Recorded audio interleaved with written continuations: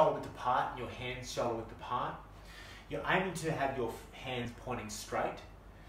And when you come off your knees, try and lock your shoulder blades together so you're getting a nice strong base, and keep your abdominals tight so that you're not dropping through your hips.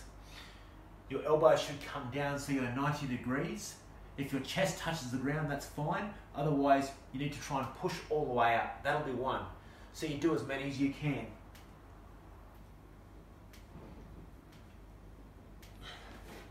Once you've finished doing as many as you can and you've stopped, cease the test.